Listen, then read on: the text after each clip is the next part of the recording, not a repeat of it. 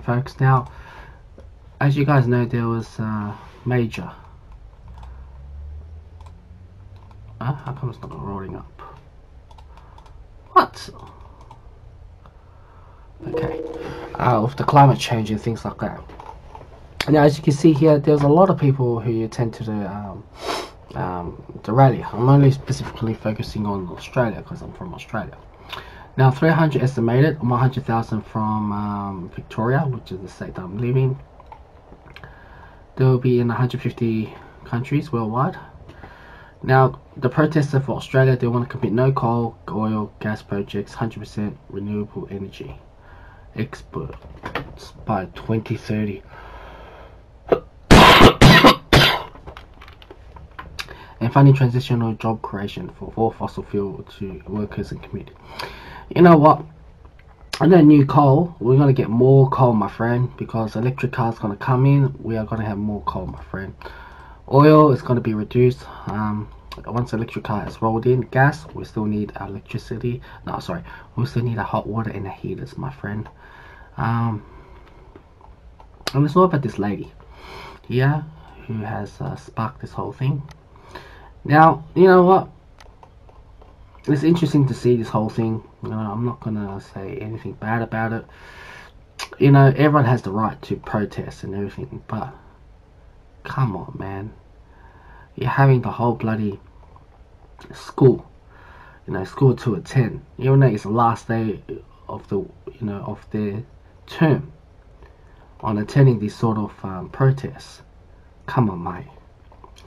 Give these kids a chance to go to school. I know the last day of school is nothing, but some kids apparently, they have to do this sort of stuff, that somehow they have to attend to the exams.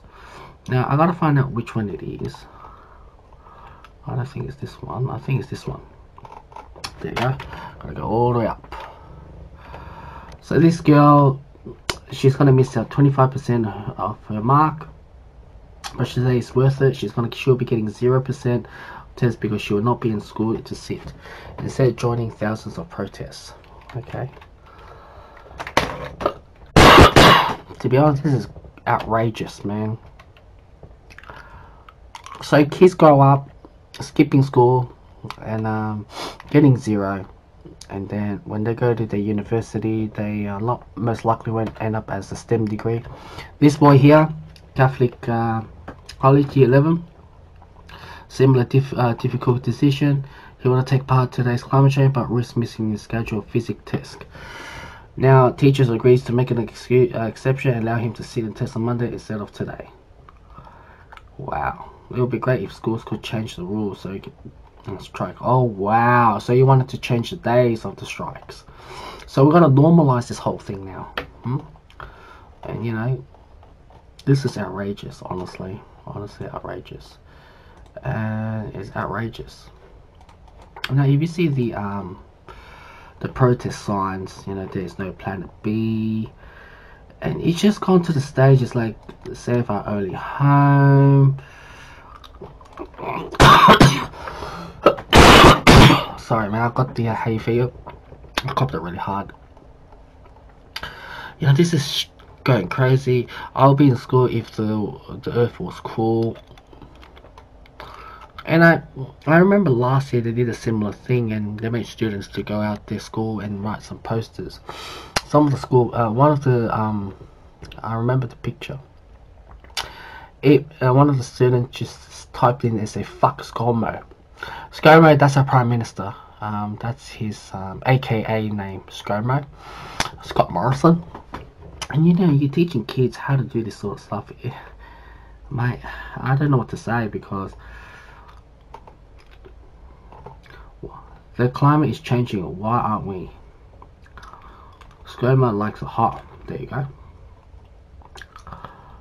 There's a lot of signs. We are the future. We are the now. These are the very, very tactics that they use. Now you gotta teach students how to be future Antifas and the leftist radical already. It's disgusting, man. I'm telling you guys now. Like I said, everyone has the right, but come on, man. You can't even expect. kids missing the important school days, but now they're trying to normalize.